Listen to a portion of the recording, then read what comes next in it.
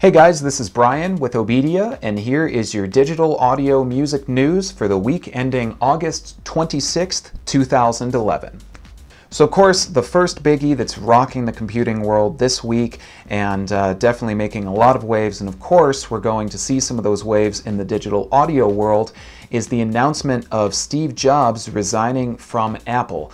Jobs has been on medical leave for a while now, and he's decided to resign. He will stay with Apple as chairman. However, he is not going to be the head of Apple anymore. We'll see how this affects the world of digital music making. Of course, Apple has stepped up to be a major player in the world of digital audio in the past years and made some great strides with their software.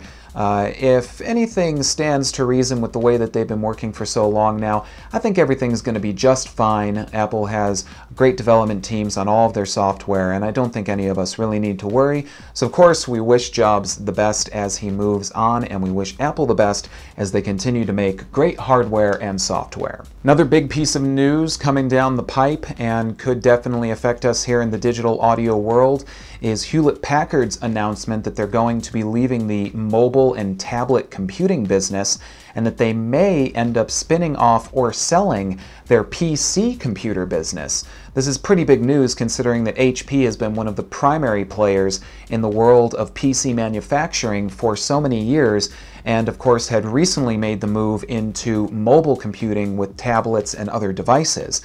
So it stands to be seen, of course, how this is going to affect those of us in the digital music making world. If you make your music on a PC and you use an HP PC, you may see some changes, of course, but that news is still sort of forthcoming. All we know right now is that HP is going to be leaving the mobile computing business, and we'll find out soon, hopefully, what they plan to do with their PC business. In the world of software, we've got an update coming from Cocos for Reaper. This brings Reaper up to version 4.02, brings in some added support for jog and shuttle devices, as well as some other fixes. If you're a Reaper user, you'll want to install this. Reaper is an awesome, very low-cost, easy-to-use digital audio workstation.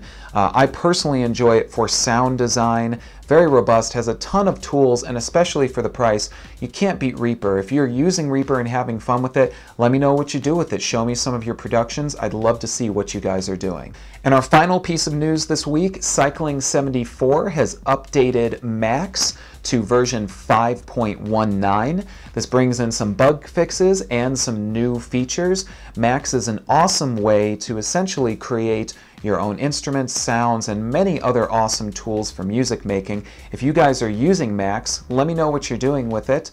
And I'd love to hear your productions or see some of your work. Max is an awesome way to get into the very deep world of music programming. So let me know what you guys are doing with it, and let's talk. These are just some of the news headlines in the digital audio world for the week ending August 26, 2011. We'll be bringing you these updates weekly, and I hope that you guys find them useful. If you have anything you'd like to talk to me about, questions, or anything that you'd like to comment on, please get in touch with me here on my video, or of course by email at brian@obedia.com, on Twitter at twitter.com/ObediaTutor, and of course on Facebook at facebook.com/ObediaTutor. As always, thank you guys for watching, and I'll catch you guys next week.